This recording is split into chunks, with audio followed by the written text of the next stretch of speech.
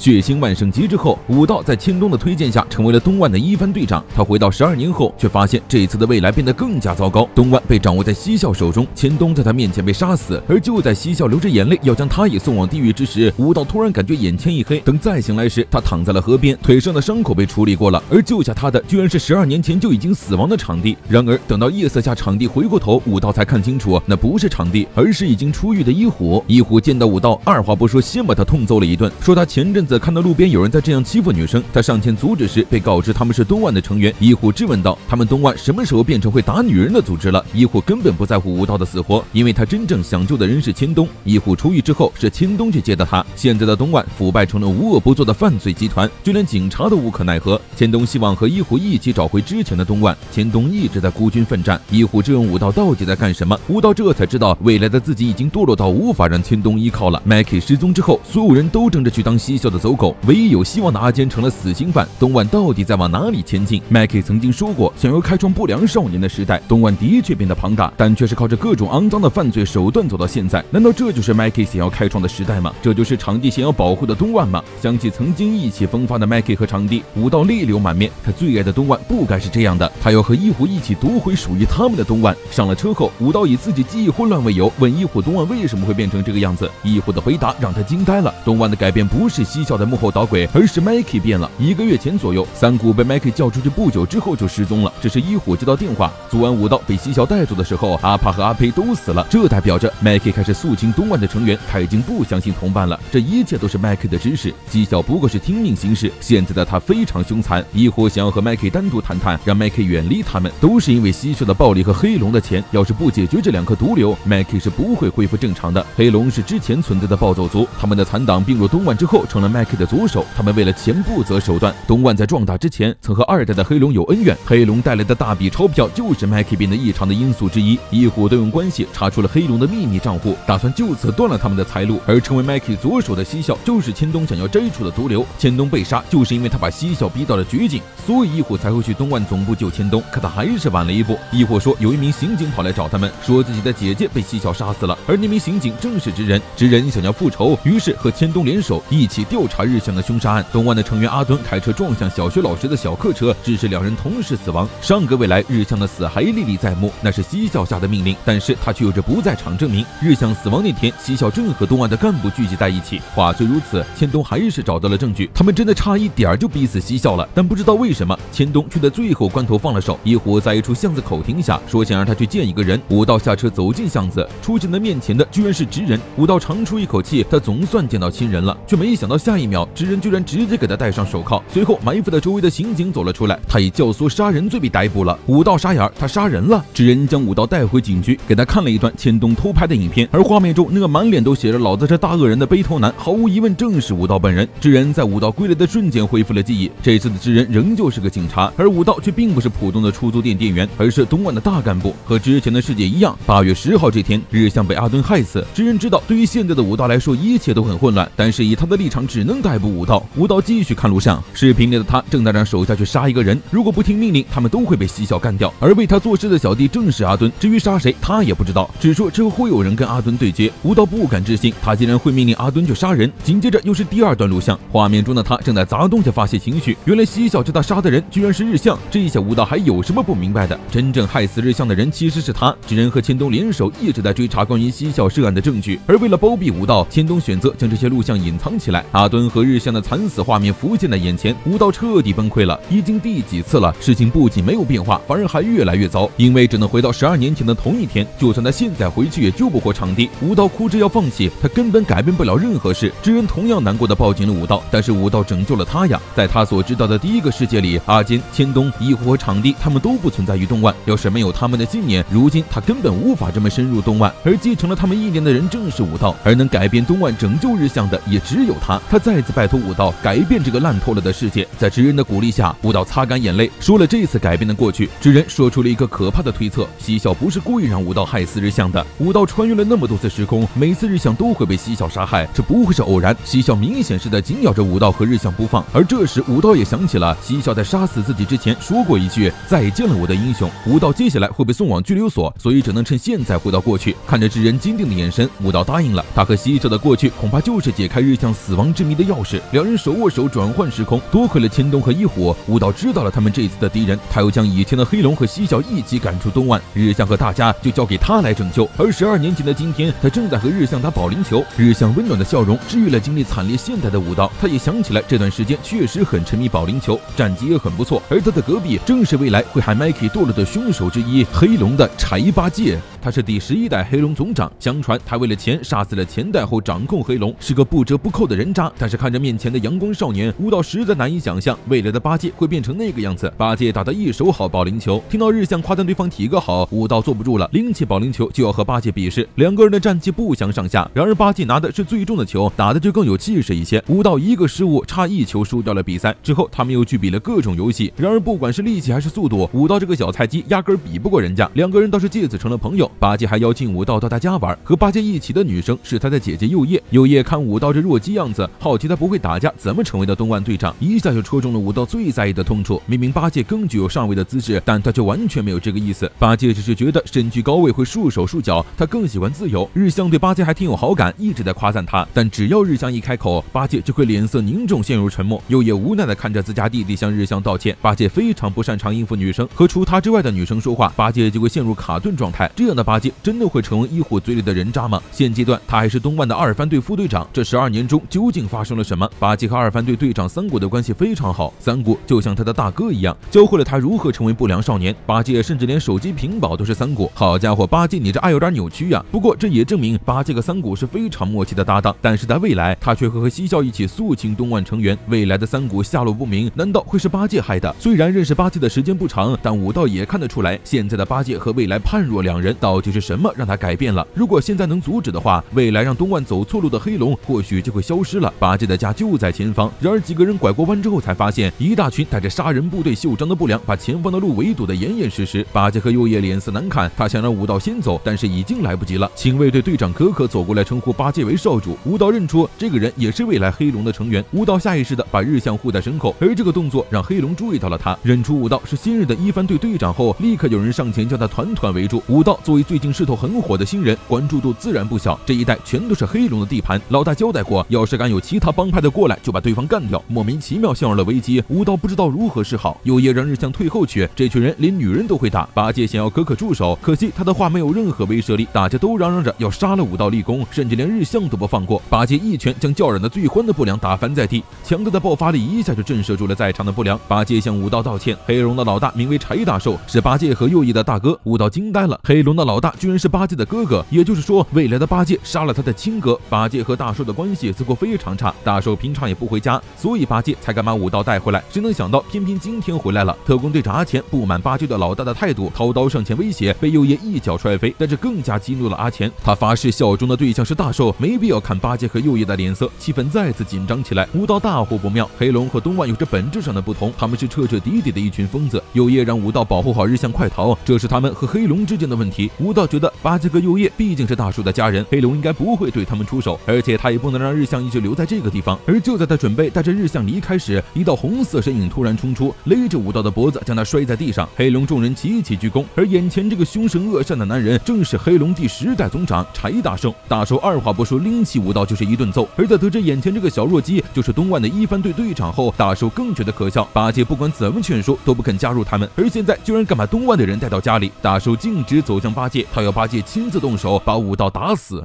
柴大寿让八戒亲手杀了武道，八戒不敢反抗他的大哥，但还是想要保护武道，说他不知道这一带是黑龙的地盘，希望大寿能放过他。八戒的态度和之前嚣张暴打黑龙成员时判若两人，这让武道觉得奇怪。大寿才不管这些，不断质问八戒到底听不听他的命令。右叶想要阻止大寿，却得到对方毫不留情的一拳。武道很生气，大寿怎么连女人都打？大寿威胁武道这是柴家的家事，让他少管。接着给八戒擦屁股为由，拽着武道一顿暴揍。每逢穿越必挨揍，还一次打得比一个厉害，无小到实惨。日向不能做事，男朋友被打，挺身拦在了大寿面前。而大寿是个连女人都打的人渣，武道拼尽全力拦下大寿，此时已经失去了意识。如果再这么打下去，他真的会被打死。八戒鼓起勇气让大寿停手，但大寿却说有求于人的时候，他必须得提出交换条件。如果八戒不拿出相应的筹码，武道今天就要死在这里。八戒表示自己会退出东卍，加入黑龙辅佐大寿，恳请大寿放了武道。等武道再次醒来，来，正在被八戒送去医院的路上。想起八戒为了自己要退出东莞，武道非常自责，但八戒却感谢武道能为幼叶说话。没想到黑龙的总长居然会是八戒的大哥。武道突然想起了一虎的话，八戒在未来身为第11代总长，会是个为了钱杀死前代的人渣，也就是说，八戒会请杀手杀了他的大哥。而此时八戒也告诉武道，他要去黑龙做一件事。八戒杀死青稞，掌控黑龙和东莞合并后，就来到了上次的未来。如果能阻止八戒弑兄，未来是不是就能改变了？但武道总觉得有什么地方不对，因为不管总长大寿还是八戒，感觉黑龙都是一样的狂暴。他真的要和那样的黑龙为敌吗？又是嬉笑又是黑龙，问题越来越多。他没有任何人可以依靠，只能孤军奋战。结果武道一扭头，4个基友在他房里打牌，问他莫名其妙都在说些什么。原来在这个时间，武道的邀请下，4个基友都加入了东莞一番队，而千冬也在场。想起未来会保护自己而死的千冬，武道心情复杂。武道身为队长被痛揍，成为了东莞和黑龙争斗的导火线。黑龙被称为杀人部队，是个100%的武斗派。这个组织长期站在关东不良少年的顶端，而第10代黑龙更是史上最狂最凶恶的存在。而且东莞和黑龙本来就有着很深的过节，或者说东莞成立的原因就是因为黑龙。当时一虎住到黑龙的地盘，他与黑龙产生争执，伙伴们为了帮助一虎聚集起来成立了东京万会，然后将其摧毁，东莞也就此一战成名。而当时东莞毁掉的是第9代黑龙，当时的成员与现在完全不同。被东莞摧毁后，原本应该要消失的黑龙却因为柴大寿而复活。大寿接手黑龙之后，不仅换掉了之前的特工服，还把队员当成军队培训，这让大家都很吃惊。大寿只比他们大2岁，哪儿找的钱做这些？大寿不同于其他不良的是，他选择出售暴力，向有钱人提供兵力来换取金钱支持，也就是说，他们是在为了钱而打架。总而言之，东莞如果和现在的黑龙开战，绝不可能全身而退。武道坚定地表示没必要开打，这是他和黑龙之间的恩怨，他会自己解决一切。千冬没有说什么，而是骑着摩托车将武道带出去兜风。这辆车是场地的遗物，千冬非常珍惜。武道知道千冬想跟他说什么，无非是不要什么事都自己扛，他还有伙伴可以依赖。但是他见到的未来实在太可怕了，绝不能让阿敦和千冬为他而死。但千冬听完却笑了，他才不是来说这些的，他只想说开心最重要。场地不是为了逼死他才把东莞托付给他的。武道鼓起勇气将真相告诉了千冬，他从未来而来，在死掉的那天回到了过去，为了拯救日向加入东莞。mikey、阿坚、嬉笑以及千冬的未来，他将所有一切都讲给了千冬。武道本来发誓不会告诉任何人，因为害怕会对未来造成影响，但那是千冬啊，是在现代愿意为他赴死的千冬。千冬愣住了，未来的他会死吗？武道以为千冬不相信，却没想到千冬早就发现了不对。武道周围的气氛有时会和平时不一样，但他没想过武道居然是穿越来的。在和巴流巴罗决战之前，武道让场地千万不要死掉，也就是说武道知道场地会死。武道很愧疚，他到底还是没能救下场地。千冬却夸赞武道好厉害，他一直都在孤军奋战，没有人会称赞他。千冬让武道挺起胸膛，没有人看着他，他却奋战到底，没有逃避。他非常尊敬且佩服这样的武道。武道感动得哇哇大哭，千冬居然肯相信他这样的胡言乱语。千冬爽朗的一笑，他们可是搭档啊。得知嬉笑设计杀害了场地，未来还会杀了他之后，千冬发誓一定要干掉对方。而嬉笑率领的3番队有100多名成员，再加上了巴流巴罗的6番队，他们只是刚刚崛起的1番队。在如此天壤之别下，千冬只觉得兴奋，他希望武道能打造出不输给任何人的1番队，不管是黑龙还是嬉笑，通通摧毁，他会在一旁辅助到底的。武道对他坦诚了一切，而这就是他的答案。第2天，东莞的干部集结，武道被黑龙老大打了，这无疑是对东莞的挑衅。大家都赞成和黑龙开战，河内和阿帕都对八戒非常不满。八戒是黑龙总长的弟弟也就算了，为什么要把不熟的武道带去黑龙的地盘？难道他是黑龙派来的卧底吗？武道想要为了八戒辩解，却被阿帕吼了回去。千冬昨晚告诉他，八戒一定会在今天的干部会议上退出东莞，然后走向他说的未来，所以他无论如何都要阻止八戒退出。果然，八戒在下一秒恳求 mikey 让他退出东莞。武道第一个站出来反对，千公给出的A计划是 mikey， 他知道 mikey 的弱点，只要他不同意八戒退出东莞，事情就会圆满落幕。于是武道从怀里掏出了 mikey 最爱的铜锣烧，然后不出所料的被 mikey 和阿坚一起骂了一顿。A 计划失败，还好千冬准备了 B 计划。武道掏出千冬的秘密小本本，结果上面只写了2个字：毅力。武道欲哭无泪，如果阻止不了八戒退出，就真的要完蛋了。mikey 将这件事交给了2番队队长三谷决定。三谷走到八戒面前，表示自己全都明白。八戒以为三谷同意了自己退出，刚鞠躬感谢对方的照顾，没想到三谷的下一句却是不同意。不仅如此，他还要亲自去见大寿。三谷给八戒的第一印象是带着小鬼的怪人，他阻止了八戒殴打弱小，让他把这份力量用于保护他人。三谷要亲自去见大寿，武道和千冬也跟了上来。意外的是，三谷来找大寿不是为了要带走八戒，而是要将八戒交给黑龙为条件解放右叶。原来三谷什么都知道，八戒一直都在保护姐姐，以免右叶被大兽家暴。三谷让八戒也过来坐下，但是八戒一看到大兽就忍不住的害怕。当三谷说起八戒退出东莞不是因为害怕大兽，而是要保护右叶时，大兽猛地挥拳朝三谷打去，三谷及时用胳膊回防，而八戒已经被吓出了一身冷汗。三谷再次重复自己的条件，只要大兽不接受，东莞就不会对黑龙出手，不然就会全面开战。大兽果断答应了三谷的条件，表示今后不会对右叶出手。虽然八戒还是得去黑龙，但武道有了一个发现，八戒一定会为了右叶杀大兽。三谷希望八戒不管再痛苦，都要把力量用来保护他们。三谷是单亲家庭，妈妈经常工作到半夜，所以他会负责照顾两个妹妹。三谷是个称职的好哥哥，他不会因为要被迫照顾妹妹感到痛苦，还劝说八戒不要为了他的出身环境感到痛苦。武道想要回去未来看看有没有改变，如果八戒杀大兽是为了右叶，既然右叶已经被解放，未来是不是已经改变了？钱东就觉得这么做危险太高，右叶是关键，只是武道的推测，而且武道的未来已经被抓了，在牢里要怎么和纸人握手穿越回来？而改变八戒的是三国，和武道没有关系，武道没有改变过去，他的未来自然也不会改变。这是八戒突然气喘吁吁的找到武道，希望武道替他去和三谷道别，他们不能再像以前一样见面了。八戒的家里很复杂，不但是单亲爸爸，而且爸爸从小就不在，所以掌管一家的一直都是长子大寿。大寿从小就是国王般的存在，个头比别人高，力气也很大，而且很擅长抓住人心，跟班都很崇拜他。大寿使用的从来都是半吊子的暴力，他打人是要真的往死里打，就连自己的弟妹都是一样。八戒经常受到大寿的殴打，而打完之后，大寿又会说他是自己最关心和信任的人，这是他表达爱的方式。所以八戒一直都以为爱是痛苦的，因为大寿就是这么教育他的。但是三谷却颠覆了他的世界，在最想玩的年纪被迫照顾两个妹妹，光是看就觉得艰辛，但是三谷却笑着邀请他去家里吃饭。八戒在那之后莫名的痛哭了一场，因为三谷说过他要把力量用来保护家人，所以他保护了右叶，连同右叶的份一直挨双份的揍。但大寿没有遵守约定，仍然在揍着右叶，所以八戒知道大寿根本没有把和三谷的约定放在眼里，他绝不会让右叶解脱的。尽管八戒现在遇到大寿还是会发抖，但是为了保护家人，八戒还是决定要杀死大寿。他退出东莞就是为了这一个目的。八戒让武道不要再和他扯上关系，将这些说出来也是为了给自己壮胆。武道很生气，八戒已经被逼到了绝境，甚至产生要杀死哥哥的想法了，绝不能原谅大寿，他要摧毁黑龙，只要摧毁黑龙，未来就一定会被改变。大寿为有钱人提供黑龙军队，换取高额报酬，右叶就是负责收款的。不过他昨天被解除了所有职务，右叶就知道是三谷帮了他，而八戒加入黑龙也是三谷设计的。三谷认为八戒要比他想象中的强悍，但右叶却说他的期待可能会给别人带来痛苦。三谷发现右叶有所隐瞒，确实和黑龙休战的约定有些太过顺利。回去的时候，mikey没有去参加原定的干部会议，而是带着三谷去飙车。创立东莞的初始会员只剩下了一半，mikey逐渐搞不清他们的目标在哪，但是他不希望三谷也就此消失。干部会议上，武道提出了要摧毁黑龙的想法，以此来阻止八戒杀大寿，毫不意外的被其他人否决了。三谷刚刚和黑龙谈妥休战约定，这么做很不尊重三谷，所以mikey和三谷今天不会来，这件事只能靠武道和千冬去做。却没想到这是西笑走过来要和他们联手，千冬当然不会同意，但只要三谷和黑龙谈好的休战约定还在，其他东莞的干部是绝对不会和黑龙起冲突的，而黑龙也没入到仅凭他们就能摧毁。mikey如今气势输人，西笑想要趁机铲除风头正盛的黑龙。听到这句话，千冬抑制不住内心的愤怒，砸碎杯子威胁西笑 mikey 是他能随便叫的，这么嚣张给谁看呢？而此时半间出现在武道身后，持刀胁迫千冬放手，两方暂时放下仇怨。西笑带武道和千冬去找了黑龙的卧底，用1万元买通对方泄露大叔的行程，却没想到卧底的行踪率先暴露，被可可带人找上门拖走了。本以为冲突无法避免，却没想到可可看到桌上的钱后突然改口，给他10万，他会说出东莞任何想要知道的事。西笑爽快的付账，他想要知道大寿什么时候会独处。大寿平时出门都会带着无人的军队，只有一天除外，那就是12月25日的圣诞节。大寿是个虔诚的基督徒，每年圣诞节都会去教堂做礼拜，而且是深夜一个人去。但就算是一个人，大寿也是很强的，他们4个人根本不是对手。武道问起可可为什么要背叛大寿，可可表示他只是喜欢强者，看来黑龙内部也不是团结一心。但西笑却告诉武道，他要大寿的行踪不是为了袭击他，八戒说要杀了大寿，他会在什么时候动手？自然是大寿独处的时候，也就是圣诞节的当晚，他们要联手阻止八戒击溃大寿，这就是圣诞夜的秘密决战。虽然西笑嘴上说着要拯救同伴，但武道知道事情绝不会这么简单。为了改变未来，武道要和10恶不赦的西笑联手。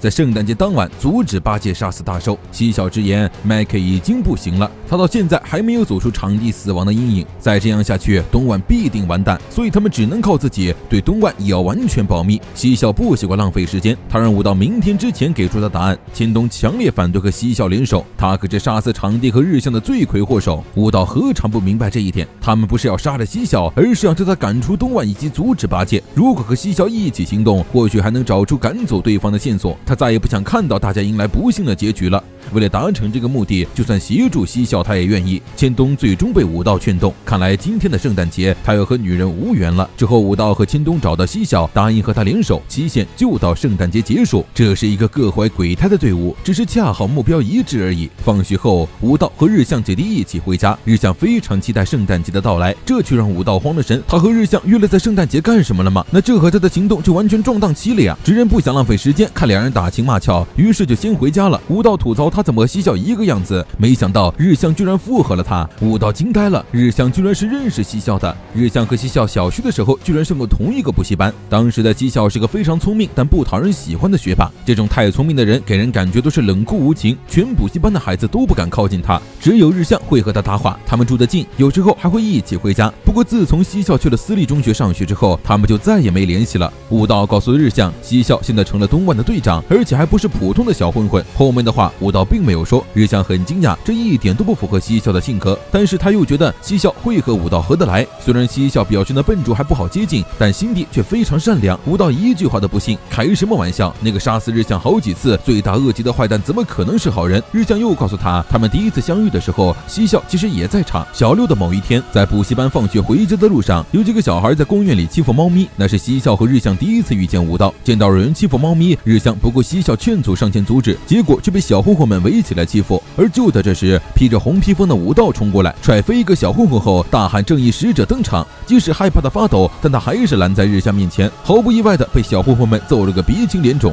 武道强忍着没哭，但日向却哭得停不下来。武道让日向不要想，都不要想强出头后就跑走了。但是那身红披风却永远留在了日向心里。对于武道来说，那已经是14年前的事了。被日向一提，他才想起，武道只觉得自己太逊了，明明是去救人的却被暴揍。但日向不这么觉得，武道明明知道会输，但他还是去救他了。他比能打赢的人厉害100倍。而从那一天开始，他就喜欢上武道了。日向的深情告白感动的武道热泪盈眶。他们约好了平安夜在海下公园见面，这样并不会耽误圣诞节的决战。武道兴奋的不得了，但是他突然想起上个未来时，他和日向去过海下公园，而日向哭着说12年前他就是在这个地方被甩的。武道突然意识到，在今年的平安夜他会和日向提出分手，但他们现在浓情蜜意，他怎么可能会改变心意甩掉日向？就在这时，一个男人叫住了武道，对方和未来的职人长得一模一样，他就是日向和职人的爸爸正人。即使已经26岁，但面对未来的老丈人，武道还是紧张的浑身僵硬。正人请武道到咖啡店一叙，他的工作太忙，一直没时间陪孩子。从太太口中听说了不少武道的事，儿子出生后他经常不在家，所以职人非常讨厌他的工作。但是不久前，职人却说他想当警察。正人向武道道谢，他知道这一切都是武道的功劳。虽然不知道职人能否胜任，但他还是很欣慰儿子的转变。但武道知道，职人未来会成为一名出色的警察。正人确认了武道确实是个好孩子，但同时他希望答应他一个请求。日向回到家问妈妈是否还喜欢爸爸，妈妈笑着说很喜欢。日向很羡慕，他10年后也想对武道这么说。正人走后，武道呆坐在座位上。就在刚刚，正人诚恳的希望武道和他的女儿分手。武道是不良，难免会连累到日向，而他只希望日向能获得幸福。平安夜在海下公园，日道和武向提出了分手，说他已经有了喜欢的人。话还没说完，日向突然冲上来狠狠揍了他一顿，然后哭着离开了。武道知道这样才是对日向最好的结局，但一想起和日向相处的过去和未来，他还是没忍住哭了。他喜欢日向，喜欢的不得了。最后，武道肿着瞅出天际的眼睛去和千冬他们见面，商议圣诞节的作战计划。决战地点是位于涩谷的基督教会，大寿会在无人的深夜去做礼拜，八戒应该会埋伏在教堂里偷袭大寿，嬉笑3人会在教堂外堵住大寿，由武道进入教堂说服八戒。武道发誓，这一次他一定要守住日向的未来。柴八戒换上黑龙的特工服，要将事情在今天了结。大寿圣诞夜将要前往教堂祈祷，黑龙交给可可和阿钱暂管。正在看电视的右叶接到了一则短信，大寿离开之后，可可表示不管做什么决定，他都会追随阿钱。阿钱问他是不是为了那个约定，但可可一吐舌头，说自己早就忘记什么约定了。千冬在刚入东莞的时候是个非常傲气的刺儿头，他不服除了场地以外的任何人，很快就和场地的一番队员冲突了起来。场地看到之后，把千冬摁在地上暴打了一顿。他警告千冬不许破坏队里的气氛，既然千冬是因为崇拜他才进的东莞，那就只看着他的背影，只追随他就好了。如今场地已死，千冬追随的人变成了武道，决战将在今晚开始。武道坚信只要阻止八戒杀死大寿，摧毁黑龙之后，就能迎来圆满的未来。千冬将场地的树衣带托付给武道，武道也再次发誓一定会背负起这根树衣带，不断向前奔跑。热身完毕，两个人和西小半径汇合。武道知道这次行动他不能依靠 mikey， 也不能向阿金三谷求助，依靠不了东莞的任何人，只能由他们4个人做个了结。4人来到教堂，武道猜测八戒已经在里面了。按照计划，他会独自进去说服八戒，剩下的人迎击大寿。只要能说服八戒，所有人就能迎来美好的未来。武道走进教室，如他们预想的一样，八戒果然就在这里。对于武道的到来，八戒同样很吃惊。他把那些事告诉武道，只是为了证明他的决心。如果武道敢阻挠他，他会连武道一起杀。武道并没有被吓退，他知道八戒是在骗人，他会把烦恼告诉别人，是因为还无法下定决心。他知道独自的大寿已经让八戒无路可走了，只能杀了对方。但是杀人这个选择是无法保护到任何人的。八戒不是想要保护姐姐右叶吗？八戒生气地吼着武道，他又懂自己什么？饭吃不好会被揍，忘记打招呼会被揍，骑得比大寿晚会被揍，在大寿不爽的时候，光是对上眼睛都会被痛扁。这就是柴家的日常。他让武道马上滚开，不要过问自己的家务事。但武道突然开口说自己昨天和日向分手了。他不仅弱小还没骨气，是个无药可救的傻瓜，但日向却喜欢那样的他，所以为了保护日向，他什么都愿意做，但他绝不会去杀人。不管再怎么痛恨对方，不管其他选择再怎么痛苦，他都不会做让日向伤心的事。难道八戒做这种事会让右叶开心吗？难道又让右叶看着他成为杀人犯吗？八戒愣住了，不是因为武道的话，而是因为武道身后出现的人。大寿居然在这时进入了教堂，武道傻眼了，嬉笑他们怎么没拦住大寿？大寿对两人的出现非常暴怒，八戒更是二话不说抽起刀子刺向大寿。而原本应该在门外拦下大寿的嬉笑，却在此时反水了，他联合半剑把千冬绑了，然后潇洒离开。原来嬉笑从一开始就不配判武道，他只想好好欣赏他们什么都做不到的样子。教堂里，八戒被大寿轻松掐着脖子制服。大寿觉得八戒只会装腔作势，他有点期待八戒是真心想杀了他，如果是真心的，就应该闭嘴从背后捅刀子。眼前这个局面让武道慌了神，大寿进来就代表嬉笑叛变，八戒刺杀大寿失败，但现在危险的人却成了八戒。武道大吼一声让大寿住手，冷汗直往下冒。他知道自己阻止不了大寿，但如果不想办法，八戒就要死了。而他一开口，大寿就扔下八戒，径直走向了他。这已经是他第2次插手柴家的家务事了。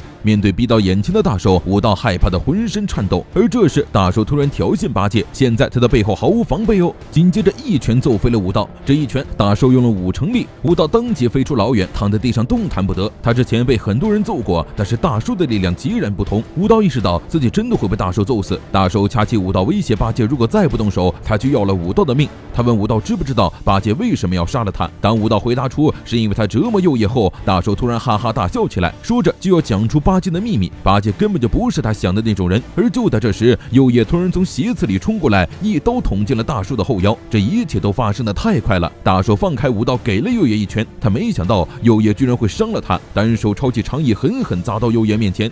右叶说自己来救八戒了，他会让这一切结束。八戒不明白右叶怎么会知道这件事，他还以为是武道告的密，但右叶却说是嬉笑将这一切告诉了他，是嬉笑怂恿的右叶捅大寿。武道突然明白了，难道这个时间线上的八戒也没有杀大寿？他就说自己明明什么都没做，八戒就刺杀失败了，也就是说真正杀死大寿的不是八戒，而是右叶。武道呼吸急促，难道这一次他又没能阻止吗？然而等大寿脱下衣服，武道才发现这道伤口很浅，右叶无声无息的靠近，然后用尽全身力量捅了大寿。本来干得很漂亮，但还是失手了。武道的一声大喊让大寿有了防备，所以这一刀并不致命。但大寿异常的愤怒，右叶和八戒居然要杀了他这个亲哥哥，他可是为了他们粉身碎骨的家人呐！右叶坚定的反驳，大寿根本不在乎他们姐弟，而是一直在用家人的名义束缚他们，是个不折不扣的魔鬼。话音刚落，大寿对着右叶的正脸狠狠一拳，即使是亲妹妹也丝毫没有留手。然而右叶还没哭，大寿却突然泪流满面。为什么神虫要考验他，还让他手刃心爱的妹妹？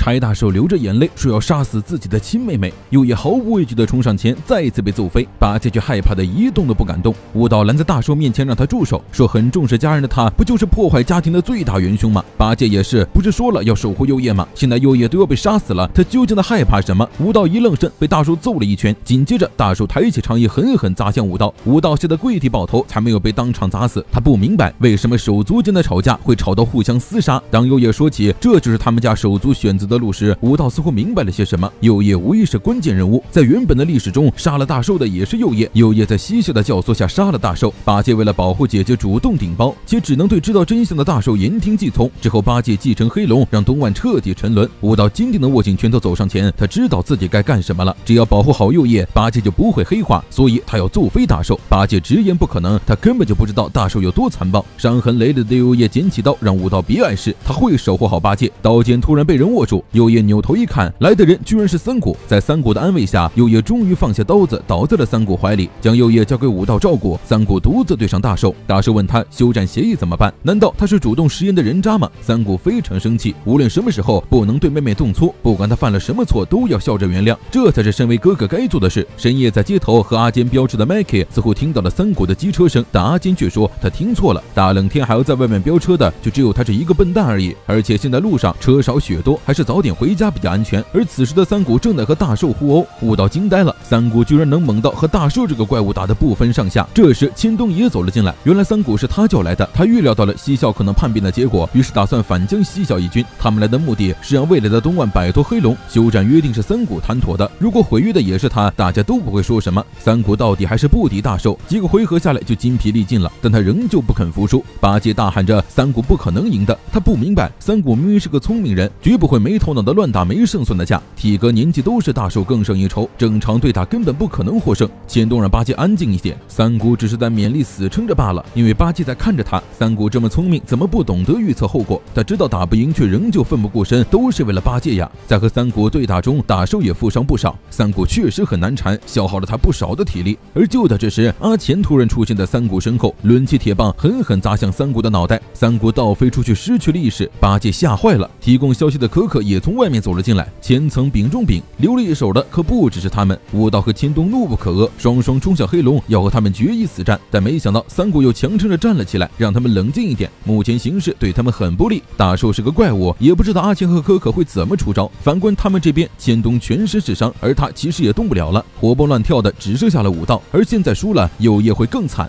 武道安慰三谷没事的，等 mikey 来了，大家在一起想办法。结果三谷却说他根本没叫 mikey， 他为救八戒只身前来，没有惊动东莞。听三谷说他们三人一起保护右叶，武道只觉得这下彻底完蛋了。三谷到来的时候，他还抱着微弱的希望，以为东莞的大家会过来，只要撑到那个时候就好了。千冬让武道站起来，既然事已至此，也只能靠他们自己解决了。武道听了都想哭，能自由行动的只有他一个，难道要他3打1吗？他要是能打得赢，母猪都能上树了。三谷安慰武道，不是让他扛起一切，他需要武道和千冬帮忙拖住阿钱和可可，他会负责解决大寿。当然，只有他是不可能的，他还需要八戒的协助。八戒虽然已经是黑龙的成员，没有立场和他并肩作战，但他如果想保护右叶，就必须行动起来。八戒面对大寿，仍旧恐惧的浑身发抖。三谷表示，他知道大寿很恐怖，也知道八戒不敢反抗他，但他至今为止不也把右叶保护得好好的吗？所以他一定做得到。武道突然大喊一声，振作起来，他和千冬分别冲向可可和阿钱，一个弱鸡，一个带伤，他们能做的也只能是尽力拖延。三谷不断鼓励着八戒一定能行，但直到他都冲到大寿面前了，八戒仍然站在原地一动不动。三谷被一拳揍趴，千冬和武道也被狠狠揍了一顿。难道一切就这么结束了？面对大寿的嘲笑，八戒突然捡起地上的刀，就要证明自己真的下得去手，但武道却突然冲上来，紧紧握住刀尖。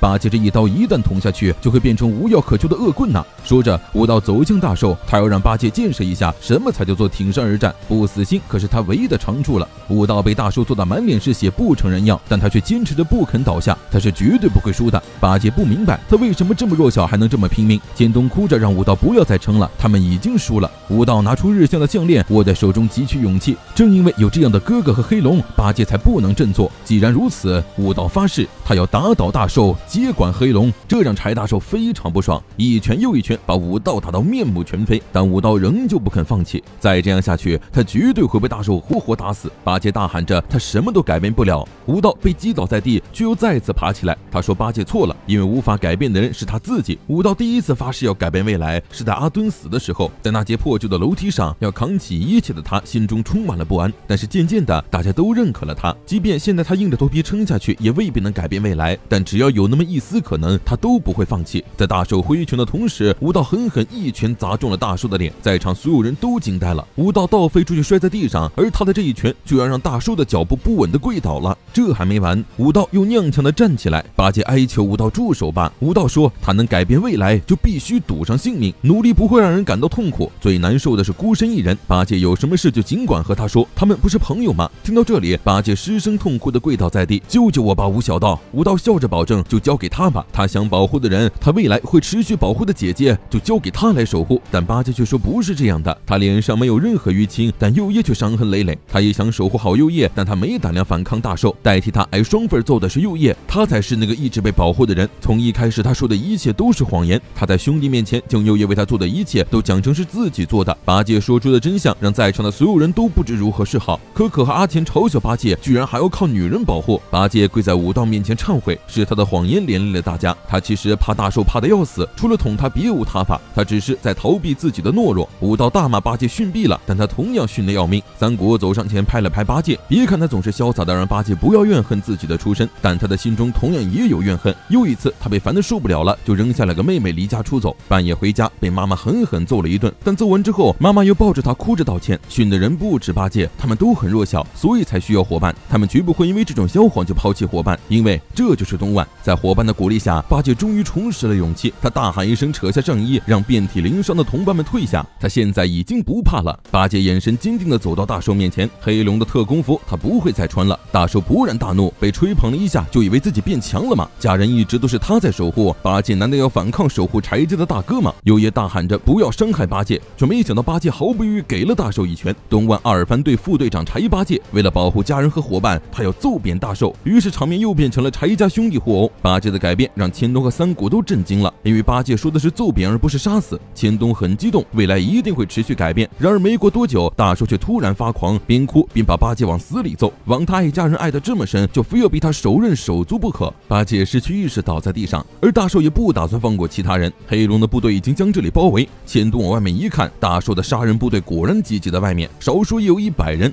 当然武道从来没想过要逃，如果不在这里打倒大寿和黑龙，未来是不会改变的。右爷不明白他们为什么还笑得出来，搞不好是真的会没命的。三谷向右爷道歉，他没想到自己的期待让八戒如此煎熬，右爷一个人保护了八戒那么久，他真心的感到敬佩。说着，三谷摸着右爷的脑袋安慰，现在该轮到他们出场了。一股委屈涌上心头。小时候妈妈问过他喜不喜欢爸爸，右爷表示不知道，因为爸爸常年都不在家，他们甚至没说过几句话。每当这时，妈妈就会抱紧他，说他会保护右爷。但是没多久，妈妈就病逝了。妈妈死后，大寿马上开始家暴，日复一日，从未停歇。他一直在独自保护着八戒，替八戒承受双份的毒打，所以歇歇的电话让他上钩了。他心想自己必须保护八戒，他要独自代替妈妈保护好弟弟。但是现在他明白了，自己不是孤身一人。东莞遍体鳞伤的4人义无反顾地冲向黑龙，八戒彻底蜕变，他这次绝对会保护右爷。右爷哭着跌坐在地，恍惚间他被妈妈搂住，看他现在不是孤身一人了。然而东莞还是不敌满血的黑龙军团，千冬扭到了脚，三谷早就支撑不住了，而超越极限的武道也陷入了昏迷。大寿嘲笑八戒到头了还是什么都保护不了，八戒却哈哈一笑，让大寿去地狱洗把脸清醒清醒。他将武道安置在一旁，独自对上大寿，他被打的份连武道的一半都不到，绝不会就此结束。而就在这时，东莞的众人齐齐愣住，他们都听到了 mikey 的机车声， mikey 居然找来了。武道再次支棱起来，只要有 mikey 在，他们就一定能战胜黑龙。但三谷却不这么想，他们来这里已经打破了东莞和黑龙的休战约定， mikey 会怎么想他们？然而 mikey 进门的第一句话却是圣诞快乐。他的到来让在场的所有人都愣住了。三谷首先道歉，都是因为他打破了休战协议，才会让事情变成这样。mikey 没有接话，而是谈起了他哥真一郎。真一郎注意到三谷机车声音有所不同，然后场地就说擅长这么催引擎的一定是三谷。随后 mikey 看向大寿，他只是想和大家一起开心的骑车而已，为什么要妨碍他？要是三谷不在了，真一郎和场地都会很困扰的。看着 mikey 露出凶残的表情，武道的心凉了半截。他想起来未来医护所说的话，东莞的改变是因为 mikey 变得凶残，并且不再相信同伴。他刚想着不能让 mikey 以这种状态开打，大手突然冲上来，狠狠一拳将 mikey 砸倒在地。人称无敌的 mikey 居然就被大手一拳放倒了。午夜的钟声响起，大手得意的哈哈大笑。三国愤怒的冲向大手，却不想 mikey 又面无表情的站了起来。阿钱劝 mikey 收手，他和大手的实力差得太多了。阿钱离开少年院的时候，第9代黑龙已经消失了。来接他的可可告诉他，消灭黑龙的是东万。之前黑龙的前辈被6本木的灰谷兄弟追杀的东窜西逃，早就下落不明。可可劝他放弃黑龙，但即使只剩下一人，阿钱仍旧要让黑龙复活。于是可可将柴大寿介绍给了他。当时的阿钱并未将大寿看作同伴，只想痛揍对方一顿证明自己的实力，结果却被大寿打服，任他做了老大。大寿也让可可加入为条件接手了黑龙，很快就让黑龙东山再起。但这远远不够， mikey 不过是大寿称霸之路上的小狮子，完全不足为惧。大寿刚才打出的一拳用了10成力道， mikey 虽奋力站了起来，但明显看出来状态不好。果然如嬉笑所说，他还没有从失去重要之人的悲伤中缓过来。而且问题最大的是大寿，他简直是个怪物。大寿得意的嘲讽无敌的 mikey 就这点本事。就在东万众人都为 mikey 捏把汗之时，就见 mikey 叹了口气，说之所以让大寿打这一拳，只是为了给自己一个警示。下一秒，大寿突然应声倒地，几乎没有人能看清楚发生了什么。武道只看见 mikey 跳起来给了大寿一脚，紧接着大寿就从他们眼前消失了。怪物一样的大寿被秒杀，在场的众人脸上表情各异。以往他总会在圣诞节这一天和真一郎一起骑车。说着 mikey 从怀里掏出了场地的御守，真一郎留下的引擎和场地的护身符会伴随他一路前行，重要之人一直都在他的心中，所以他才会变得这么强。武道体质的心总算放下了， mikey 是不会有事的，他绝不会变得凶残。而就在 mikey 准备邀请大家一起骑车时，大手突然又踉跄地爬了起来，让可可将那黑龙的百人军团叫进来，他绝不会让任何人从这里离开，全都得给他死在这儿。大门打开， mikey 一脸平静地看着他。黑龙是很强，但他们开创不了时代，他只是擅长打架而已，根本就没有那个心。但是东万不一样，大手愤怒不已，他们的军队还没到吗？却见可可愣在门口，大手冲进去一看，当场跪倒在地。黑龙的百人军团居然全都被阿坚一个人干趴了，里面的人还不知道发生了什么。一听大手还有百人军团，遍体鳞伤的4人组还准备再撑一下，却见只受了点小伤的阿坚走了进来，一脸淡定的给他们汇报战果。外面的人全都趴下了，输给 mikey 又失去军队的大寿丧失了战意，黑龙再次被打败，这次仍旧是东万的完胜。mikey 秒杀大寿，阿坚一人干趴百人军团。到头来，他们这一番的2个首领才是最恐怖的怪物。武道喜极而泣，柴家兄妹都还活着，在没有任何人牺牲的情况下，成功度过圣诞节，完成了任务。死撑着的最后一根筋陡然一松，武道终于安心晕了过去。三国赶紧把人背起来，虽然能打赢黑龙全靠 mikey 和阿坚，但今天最大的功臣还是武道。黑龙再次落败，阿谦和可可选择离开了大寿。八戒已经不再惧怕大寿了，他问大寿第一次尝到落败的滋味怎么样。大寿很强，最后很快振作起来，但他们姐弟不会再屈服了。他不应该试图杀大寿，但是大寿如果再对他们施暴，他也不会停止奋战。比起八戒，感性的右叶其实更了解大寿。自从妈妈死后，大寿就将自己逼入了绝境，封闭自我。从那个时候开始，他一直是孤单一人，虽然恨不得他死，但他却仍旧爱着大寿。武道再次醒来是在 mikey 的机车上，mikey 将他带到了日向家楼下的小公园，而日向正在那里等着他。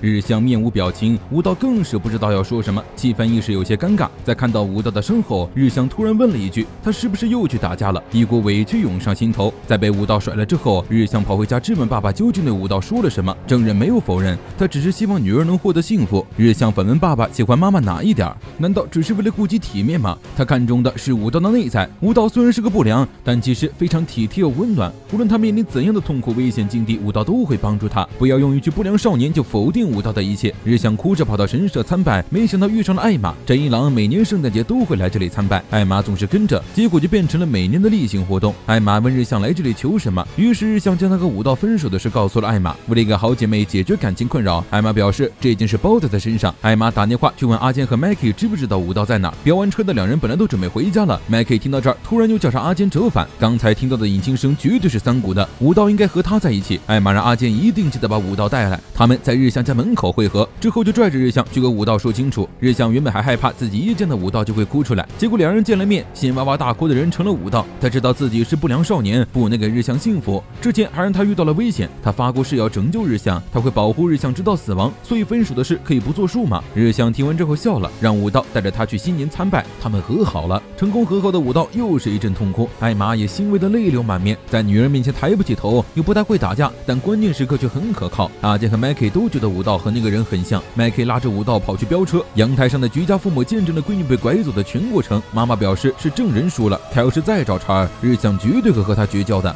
武道坐在 mikey 后座，大姐在身边时 mikey 给人的感觉可怕且难以亲近，但每当他们两人独处， mikey 却又变得平和。武道问起 mikey 父母的事， mikey 表示他没有父母，是和爷爷以及艾玛一起生活的。艾玛和他是同父异母的兄妹。10年前，艾玛的妈妈把艾玛丢在他们家后不见了，比他们大10岁的哥哥真一郎就像他们的父母，他们不管做什么都会跟在大哥身后。有时候他会无法分清真一郎是不是还活着，理应存在的大哥不在了，他无法理解那意味着什么。每当那时，他的脑子就会一片空白，甚至分不清善恶对错。他意识到自己这样下去会变得失常，也对自己内心深处的黑暗有所自觉。真一郎明明是不良老大，打架实力却很弱，但全东京的不良都崇拜比自己弱的真一郎。小时候他问过真一郎，为什么他这么弱，在男人之间却这么受欢迎。真一郎只是笑着揉揉他的脑袋，说他还不懂。率领着整个东京强者的大哥，在他眼中总是闪闪发光的，大家一定都觉得在他后面我们不能输。mikey 突然开口说他非常弱，而武道很强。强大的定义不是打赢对方，而是不输给自己。武道虽然弱小，却不会屈服于任何人。他希望武道能在他心灰意冷失去自我时把他骂醒，就像他的大哥一样。阿坚和三谷同样在街上飙车，他们要在过完年的集会上公布一件大事，可能会引发东莞内部的大型抗争。阿坚满不在乎，只要有他们东莞的双龙在，根本没在怕的。小时候的三谷要照顾2个妹妹，压力非常大，他有时受不了了，就会半夜跑出去到街上涂鸦。而就在那里，他第一次遇见了阿坚。阿坚用一份排骨盖饭换了三谷画在墙上的龙，之后阿坚又把三谷带到了自己家里。小屁孩第一次来到夜总会，眼睛都不知道往哪儿看。阿坚带着他去和姐姐们打牌，赢了得1000块，输了的要给人家按摩1小时。三谷很羡慕阿坚，他妈妈总是不在家，他所有的时间都在照顾妹妹。他说自己也好想待在这里，却突然被一个姐姐踹了一脚，让他赶紧滚回家去。三谷和阿坚抱怨妈妈做的饭超难吃，但阿坚却露出了羡慕的神色。他没有爸妈，反而很羡慕别人能抱怨妈妈做的饭难吃。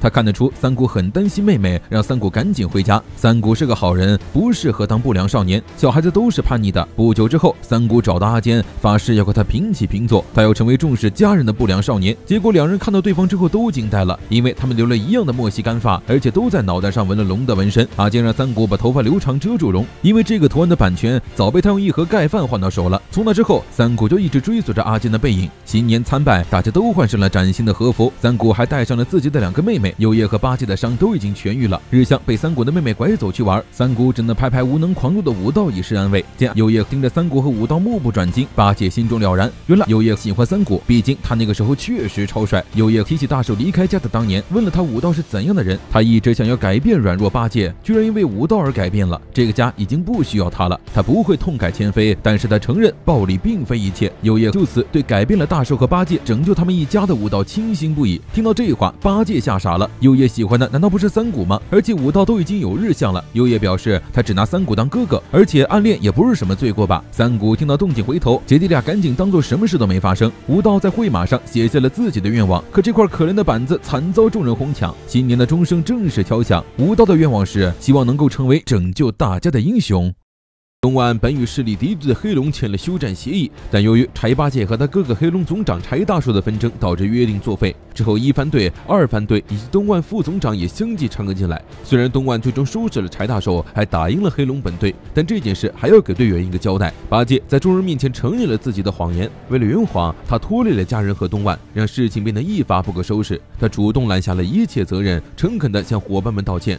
虽然搞不懂具体发生了什么，但见八戒都低头认错，而且就结果来说，他们打赢了黑龙，那他就没做错什么，大家都原谅了八戒。他今后仍然是东莞二番队的副队长。之后阿坚居然叫来黑龙的阿健和可可，战败之后，大寿辞去了总长职务，黑龙现在由他们俩接手。和 mikey 商量之后，他们决定带着黑龙并入东莞，并归顺于一番队，也就是武道的麾下。此话一出，整个一番队都惊呆了，因为阿钱和可可表示，如果要被并入东莞，只显得武道底下做事。mikey 尊重了他们的意愿。千冬断定这件事100%有内情，但是阿健和可可两人的态度也挑不出什么错。黑龙的病入让队里议论纷纷，而接下来 mikey 的话更是让整个东莞骚动了。他居然要把西校从东莞除名。千冬是将西校背叛他们的事告诉了 mikey， 但他没想到 mikey 居然会做得如此不留情。西校更是被吓出了一身冷汗，板间直接威胁 mikey， 如果西校退出，他就会带着爱美爱主和八六八鲁的350人跟着退出。一旦他们离开，东莞的规模就会缩减到仅仅100人。没想到 mikey 根本不在乎，他甚至觉得东莞的扩张太过了。mikey 反问西校，他设计引发圣诞夜决战也是为了扩大东莞的规模吗？mikey 将西校的罪名公之于众，教唆一番队对抗黑龙，还给优叶递刀子，企图让他杀死大寿。为了壮大东莞，mikey 是纵容过西校使用卑鄙手段，但也到此为止了。西校急了，辩解是因为 mikey 的状态不佳，他只是为了除掉威胁东莞的大寿，他做这一切都是为了 mikey 呀。阿坚拦下试图追上 mikey 的西校，板间突然一拳砸过来给西校开路。西校跑到 mikey 面前，气得给老板画饼。他不是说要开创不良少年的时代吗？以后的东莞会越来越大，成为让所有人都屈服的组织。组织扩大规模之后，就一定会产生黑暗面，而他愿意接受所有的黑暗面。月亮是无法独自发光的，而他就是 mikey 落下的影子，他们需要彼此。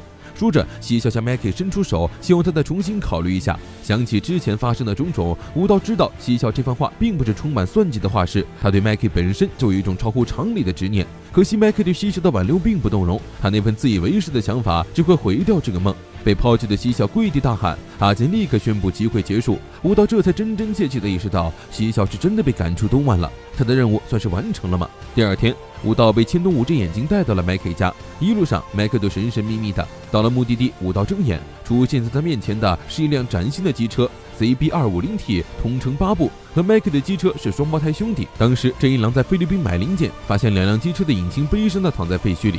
真一郎到处收集零件，让 mikey 的机车复活，另一个引擎就一直闲置着。之后和阿健也开始收集零件，这才将另一辆机车也改装出来。机车是男人的浪漫，而 mikey 眼都不眨，将这份浪漫送给了武道。东莞的一番队长怎么能没有一辆像样的机车？说着 mikey 坐上后座，开始指导武道骑车。真一郎说这是命中注定，他找引擎时是在一片快令人窒息的灰色天空下，废墟的天花板崩塌，堆放了大量的废料，那些引擎就被埋在下面。真一郎说是引擎在呼唤他。mikey 和武道约好以后要一起去那里走一趟。黑龙归顺一番队，西校离开东莞。武道不知道今后还有什么变数，但他已经完成了任务，必须要回到未来了。到了和千冬分别的时候，千冬希望武道能好好活着，不是这里，而是日向、阿敦和大家都安然活着的12年后。武道哭着感谢千冬一直以来的帮助，就让他们12年之后再见。武道去见了 mikey 他们一面，将场地临终的话转交给大家。西校是敌人，三番队长才不是西校，而是阿帕。阿帕、三谷、阿坚、mikey、一虎，大家都是我的宝物。武道希望他们不要忘记场地追求的是什么。mikey 自己就有办法开创时代。最后几个人一起拍了一张纪念照。第二天，武道叫出了知人，郑重地将日向托付给他照顾。紧接着和知人握手，穿越回了现代。他一睁眼，发现自己正穿着丧服在一家寺庙里。上一次的未来，他是在监狱里，这次没有被抓，代表情况变了。他没有来得及确认日向是否还活着，一位粉发少女走了过来，将他带到了葬礼现场。之后便和另一个女生坐在了接待处。武道总觉得两人非常眼熟，直到他听见了两人的名字。他们居然是三谷的妹妹。武道似乎明白了什么，他冲进礼堂，屋子里摆放的正是三谷的遗照。三谷竟然去世了。看着棺材里三谷安静的睡颜，武道不敢置信地跑出葬礼。三谷怎么可能会死？但东莞的干部遭勒杀的消息却切切实实地告诉武道这就是真的，而且日向仍未能幸免于难。他阻止了柴大寿，赶走了西校，但未来却什么都没有改变。武道无能狂怒的捶地痛哭，怀里掉出了一把钥匙，正是他之前住的那间破旧公寓。武道回到了自己的家，他从高楼大厦又回到了这里。武道心情复杂，突然发现桌子上放着的照片，正是他们最后一次拍的集体合照。而这时知人也找了过来，他的记忆被覆盖，就代表着武道回来了。武道迫切地问知人未来到底发生了什么。知人表示这是有史以来最糟糕的未来，不仅他的姐姐日向没有获救，东莞的主要成员也全数遇害了。松野千冬被枪杀，柴八戒被烧死，三谷龙被勒毙，龙宫寺坚被砍死，愚公一虎、林田春树和其他成员也全都被杀害，甚至连西校都死了。照片上的人无一幸免，而凶手至今未能落网。武道着急询问 mikey 的下落，却见知人拿出照片告诉他，现在作为连环杀人的凶犯正在遭受通缉的正是佐野万次郎。武道不相信 mikey 怎么可能做出这种事，知人也想找到 mikey 问清楚真相，而能做到这件事的只有武道，这是唯一一个没有遭毒手的东莞干部。纸人问他有没有什么头绪。这次的穿越时空掌握到的情报中肯定藏着某些线索。武道在过去做的某件事让现在产生了巨变。武道有些生气，纸人的意思是他搞砸了。他和同伴们把让东莞偏离正轨的2个毒瘤都摘除了，黑龙瓦解，西校也被逐出东莞。照理来说一切都很顺利，难道他不应该对 mikey 说他一个人也能开创新时代吗？ mikey 居然成为了杀害东莞所有人的凶手。纸人问武道照片是从哪里找的，这时武道才发现桌上还有一个信封，照片是随着信一起寄来的。邮戳不在国内，而是菲律宾，信上只写了1行字：1月20日，在他说过的地方。武道冥思苦想，到底是谁寄来的信？突然注意到了桌上的车钥匙，猛地想起 mikey 说过，巴布的引擎就是真一郎在菲律宾捡到的，信是 mikey 寄过来的。随后武道和纸人来到菲律宾，并抵达了信件上所在的废墟，兵分2路寻找。如果能见面，那就是武道第一次在未来见到 mikey。武道思考着 mikey 变成了什么样子，见面之后要说些什么，结果越想越慌。他现在面对的是和之前判若2人的 mikey， 如果东莞的干部都是 mikey 杀的，那叫他来这里岂不是要杀了他？就在武道犹豫着要不要回去之时，一处堆满了零件垃圾山的废墟映入他的眼帘。一片让人窒息的天空下，废墟的天花板坍塌，堆放了大量的废料，这里正是真一郎找到巴布引擎的地方。武道有些感动，突然听到有人喊他的名字。武道扭头一看，坐在废墟上的黑发纹身男人正是12年之后的 mikey。 的眼神和之前没有任何变化。武道开口和 mikey 打招呼，眼泪却不由自主地流了下来。 mikey 叫来武道是有事要拜托他，他来这里回想大哥的事，许多回忆涌上心头。小时候他和各种人打来打去，有时欢笑有时哭泣，东莞就是这样日益壮大的。看着在阳光下前进的 mikey， 武道确信 mikey 从未改变，他绝不可能是杀害大家的凶手。这时却听 mikey 话锋一转，说东莞变了。他问武道为什么要离开东莞，当时的他多么希望武道能够留下来陪他，能像大哥一样骂他。他好不容易靠自己撑过来了，却仍旧无法控制自己，失去自我。mikey 想要阻止武道脱离东莞，阿江和三谷却让他住手。2个人向 mikey 下跪请求，武道不适合未来的东莞。mikey 选择的是一条修罗之路，他们会把性命交给他，但武道是他们的救命恩人，请不要将他也拖下水。武道感动不已，但 mikey 说他却将这么好的2个人全部都杀了。mikey 的话打碎了武道的最后一丝希望。当年的东莞已经不复存在了，所有人都是他杀的，所以他想拜托武道结束这一切。mikey 将一把枪扔到武道脚下，让他杀了自己，在这里结束一切，终结他的梦想。武道傻眼儿，为什么刚见面就让他杀死自己？他只想见 mikey 一面呀。mikey 提起巴基在临死前也说过这种话，真想和武道与大家最后再聚一起吵闹一次。mikey 仰头望着天空，梦想真的很难实现。东莞原本是朝着开创不良少年的目标前进的，却不知不觉成了现在这样。他第一次杀人的时候没有任何感觉，并发现世上的大多难题都可以靠杀人解决，遇到碍事的人杀掉就行了。武道听不下去了，他冲上去晃着 mikey 的肩膀，他看眼神就知道 mikey 和当年没有任何变化，所以拜托他不要说出杀死谁的那种话。mikey 突然暴起，将武道一把摁在地上，让他闭嘴。看着武道澄澈的眼神， mikey 突然想起千冬临死的遗言，他说武道总有一天会来找他，到时候武道还会和以前一样，仿佛穿越了时空出现在他面前，请他好好看看武道的眼睛，因为里面没有任何的谎言。 mikey 用枪对着武道的脸，让他不要用那种眼神看着自己，把枪捡起来。如果武道不杀他，死的就是他自己。话是这么说， mikey 的眼泪却滴在了武道的脸上，他们早就无法回到过去了。见武道执意不肯拿枪， mikey 直起身子扣下扳机，随着一声枪响，鲜血溅在武道脸上，中枪的人却是 mikey， 直人的一枪正中脑袋。武道哭着抱起 mikey， 大喊他的名字。纸人跑到近前，却发现 mikey 的枪连保险都没开，他根本就没打算杀了武道。mikey 临死前向纸人道谢，他知道武道一定下不去手，他充斥着痛苦的一生终于就要结束了。武道恳求 mikey 不要这么说，他其实能回到过去重新来过，他一定会努力，不让悲剧重演。mikey 以为这只是武道安慰他的话，但即使如此，他也很开心。在武道温暖的手中， mikey 停止了呼吸，抱着 mikey 逐渐冰冷的尸体，武道的眼神逐渐坚定。2006年的雨夜，千冬本打算去武道家找武道，就正好遇上对方大喊大叫着和轮胎搏斗。千冬觉得他脑子可能坏掉了，武道说自己没时间和他玩，他要变得更强，只有这样才能改变未来。千冬这才反应过来的，站在这里的居然是来自未来的武道。得知未来的大家都被 mikey 杀害后，千冬也不免震惊。未来的武道退出了东莞，还被大家所袒护，为此他感到不甘心，想尽快变强，让大家认可自己。而随着他不断的挥拳，拳头上已经满是鲜血了。后来他给纸人想了很多对策，拼命思考要在过去做点什么才会有更好的未来，但是却找不到任何答案。千冬一把拽开魔怔一样拼命挥拳的武道，让他好好冷静一下，却见武道捂着脸痛哭，他的内心无比煎熬。mikey 死在他怀里的感觉至今仍有残留，他到底怎么做才能拯救大家？千冬也跟着在武道身边坐下，虽然听到残酷的未来，但老实说他很高兴，因为他又一次见到了武道。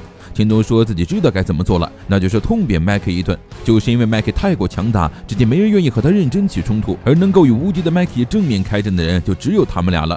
雨渐渐停歇，武道也在千冬的安慰下看开了。他误以为mikey强到没有天理，和他这种人不一样，但是他的想法错了。场地离开的时候，mikey并没有想摧毁巴流巴罗，只是想把场地带回来，说明他非常重视同伴。mikey曾说他的一生只充斥着痛苦，如果mikey在受苦，那他就全力支持他；如果mikey犯错，他们就认真面对并点醒他。武道决定在成为东卍的老大之前，他都不会再回到未来，这就是他最后的复仇。而千冬也会一直跟随武道左右。最后两人跑去泡澡，话虽如此，但武道究竟要怎么做？总不能平白无故的去揍mikey一顿。武道希望还能发生一次斗争，这样他就能趁机立功，让大家认同他。千冬对mikey的改变很疑惑，不可能仅仅过了12年，mikey就突然性情大变成那样。就算内心的黑暗再深，也一定有让他改变的契机。武道突然想起了嬉笑，要说过去改变最大的就是嬉笑被逐出了东卍。虽然不能说嬉笑对mikey来说是必要的存在，但嬉笑在上一个未来确实承担了东卍的所有黑暗面。他离开东卍可能是改变mikey的一个重要契机。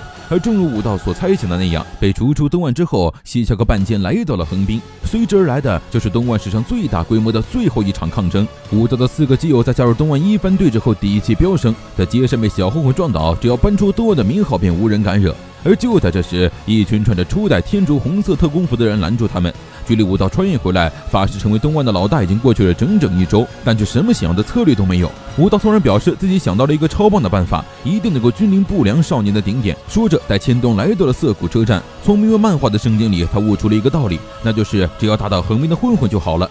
千冬就知道自己不应该对这个蠢蛋抱有希望，因为他很确定武道绝对会一事无成，去中华街吃个肉包就会回来。武道气鼓鼓的自己走向车站，扬言要和千冬绝交。千冬刚准备离开，就听见身后有人叫他，一回头却发现是浑身是伤的山和阿成，说他们被一群红衣不良给围殴了。而与此同时，武道镇定地看着从电车上下来的一众红衣不良，不良将武道团团围住，拽来被打得遍体鳞伤的阿敦，问他武道是不是东卍的成员。阿敦不愿意出卖朋友，谁知道武道下一秒震惊地喊出了他的名字，这下就算装不认识也不行了。而就在红衣不良摩拳擦掌打算拿武道开刀时，千冬突然冲来，对着领头的不良一脚飞踹，让武道赶紧带着阿敦逃走。千冬，我的靠谱好搭档。武道背起阿敦一路狂奔，一群凶神恶煞的不良在后面穷追不舍，他完全搞不清楚发生了什么。而为了掩护武道在原地奋战的千冬，被横滨天竺4天王望月莞尔一拳放倒，并气势汹汹的要对东卍的人全部干掉。